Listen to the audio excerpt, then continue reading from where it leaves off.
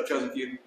Today I want to go over a variation of the guillotine, and if you can't get it, how we're going to get a shoulder lock from there. Okay, so we'll start from our guard.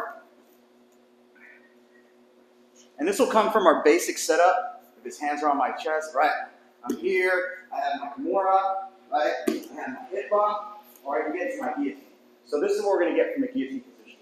Okay, so just to remind us, from here, I'm reaching over. Now I need to move my hips back to get my arm around to get this guillotine. Okay, now from here I'm going to sit down, sit back, throw my legs around, and now from here I'm squeezing.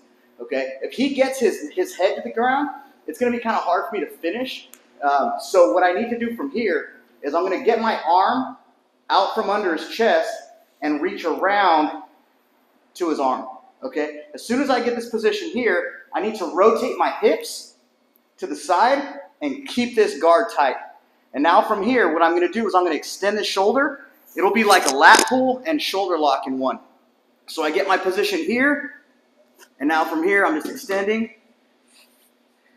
I can try to get that arm triangle, Mate Leon kind of grip, and then from here, I'm extending as I'm getting it, okay? So as I get my position here, I have it tight, and now I'm extending that position to finish it.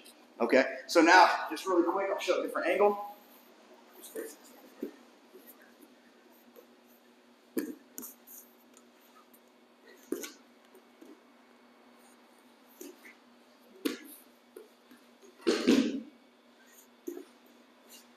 Super easy adjustment off the guillotine if you can't get it.